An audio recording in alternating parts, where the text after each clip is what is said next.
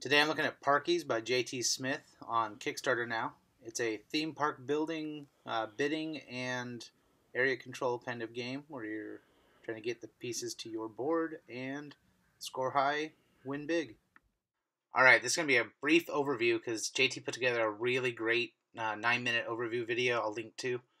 But I'll show you the money tracker and then the bid level per size of attraction. You have the first player token, decide what color you are. I'm blue. I'm going to bid first. I really want that medium attraction, so I'm just going to bid my full 20. It's a fool's game, but it's the way I wanted to do it because I want that. The next player is going to bid low on the small attraction. The player after him is going to bid a little bit higher. So he'll rebid all the way to the top, forcing the black player off to the Parky pool. Then you're going to have to, now that everyone's bid and everyone's assigned, pay for what you wanted, pick up your pieces, and place them, and we'll show you all that here really fast.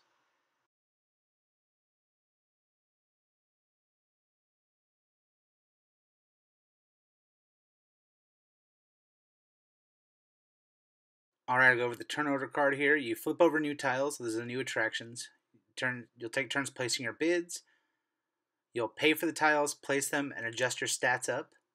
Collect income, move up to 2 of the Parkies, which are the attendees. Choose a Parky from the pool and add it to one of your park entrances. Pass the start player clockwise, and then start a next turn. This is the next round. The other thing to notice on here is the Parkies. They're powerful. So those are the discount if they're the right color. You can discard them to gain more money, or you can discard to trump a top bid of the matching color. Really powerful stuff the Parkies can do if you got them in the right place in your park. Alright, that's been my briefer than normal overview of how a game plays, but it'll let you see all the pieces, all the working parts.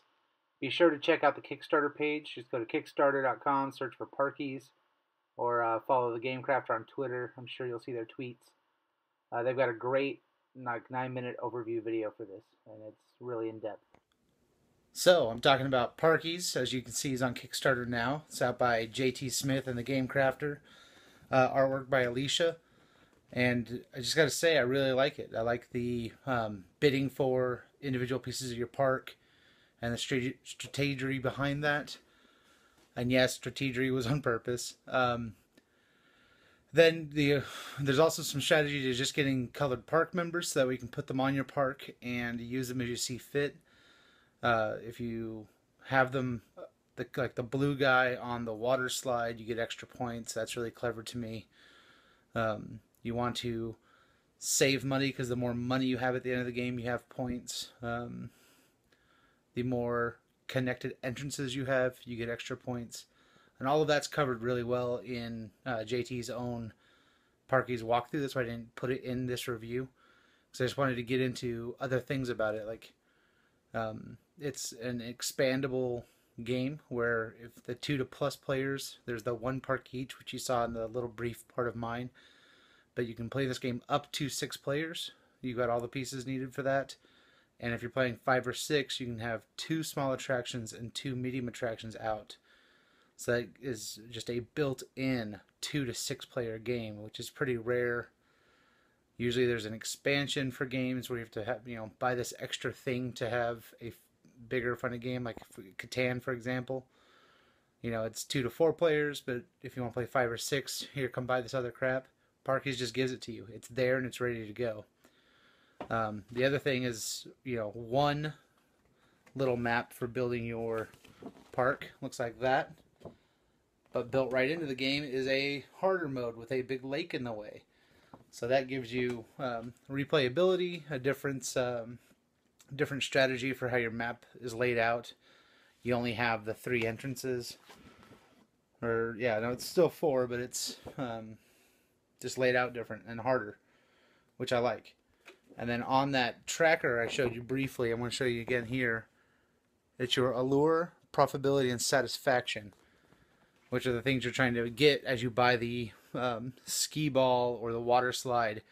Each attraction you buy has its own skill point, its own value in allure, profitability, and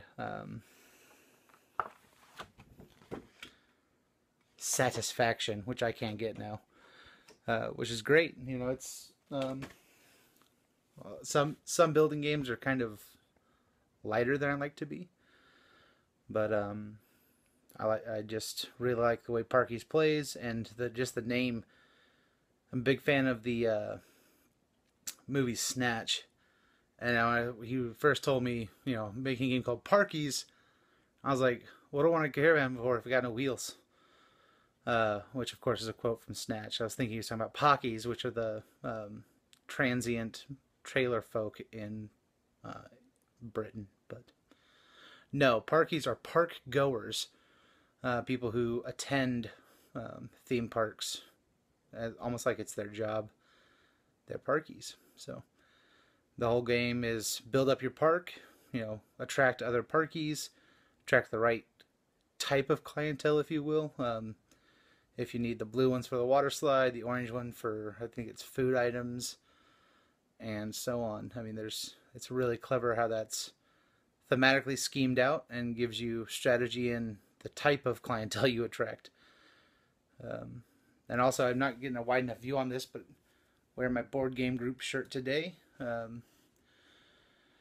All Broken Prism Reviews are part of the United Geeks Network. But the important thing is Parkies is on Kickstarter. And why, you might ask, is that important? The Game Crafter, they kickstart games they make themselves. Balrog. Sorry, the captain is dead. The Game Crafter, when they kickstart their games, it's not just about their game and just about their marketing of that game. They come up with new cool components as they design games that help other independent game designers. And so what I really like is when they kickstart, I've got a pledge because it's funding towards the next cool thing I can use to design my own games. Right now they're talking about a larger retail-sized box, which is great because you see a lot of these Game Crafter games, when compared next to a retail game, are different sized. All of these will have the option of getting fleshed out into bigger store-sized shelves, which I'm an impressed fan of.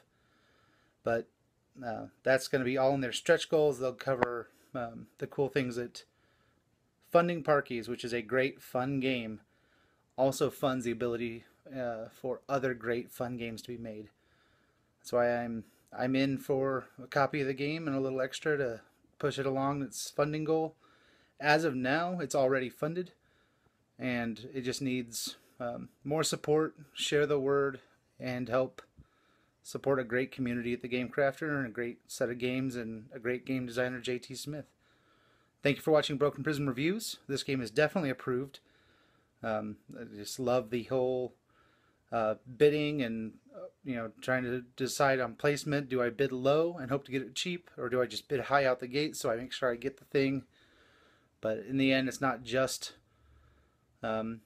getting one nice attraction. You need to have a series of, or a bunch of small ones of one super nice one to have collected enough money over the game. So there's a lot to it there, and sometimes losing the bid and being stuck in the Parky pool is beneficial as well. Having Parkies can help you flesh out attendance in your park and get you points that way. So really look forward to seeing the retail version of this game. As you saw, the review only copy there in the black box, but the retail copy is going to look very sweet. Catch you next time.